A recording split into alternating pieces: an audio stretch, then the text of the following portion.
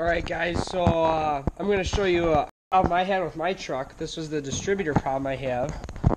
So here goes. Originally my truck had the 305 in it, and being 1985 they had to pass emissions tests and regulations, stuff like that. So they had a computer box under way back there under the dashboard. I'll show you in a bit. But so they had computer boxes in there. This here wire went to that, hooked up to that, and ran this distributor to get more efficiency. Just like all this, if I lift up this air cleaner hood cover here, get that out of the way.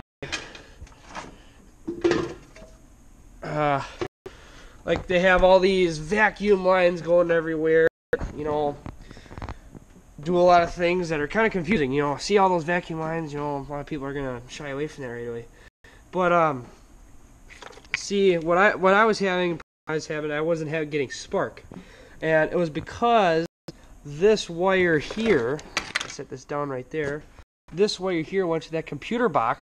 That must be the problem. So we called the parts store, and it was like a $40 part. We're like, you know, bet we can do something different. So we have a lot of old Chevy parts laying around, you know.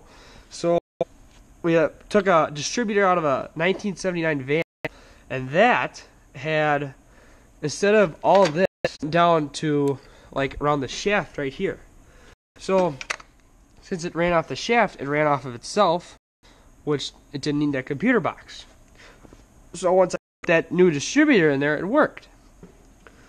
So that was the problem. I don't know if you're having a problem with your Chevy, it would apply for either 305s and 350s, because this is a 350. It originally had a 305. I'm sure this was from a 305. He just switched it over because it's easier, because then you got all your computer box and all that kind of stuff. You don't have to re-engineer all that. But nothing against the original or anything. Just, you know, I get it. You know, sometimes some things are easier and some things that there aren't. You know, that's just the way things work. But I was just glad we had the parts laying around and we figured it out. So that was the problem with my Chevy 350. No spark. But yeah, I'll show you that computer box real quick here. Right under the dash. Let's see, here, I'll turn the light on.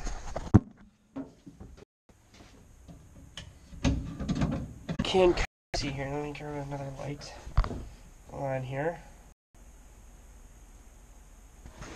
You can kind of see way up back there, right there, that box where that distributor went. That little wire in that distributor went, and that either that failed or the part on the distributor failed. So we ended up passing that whole system and made it work with what we had.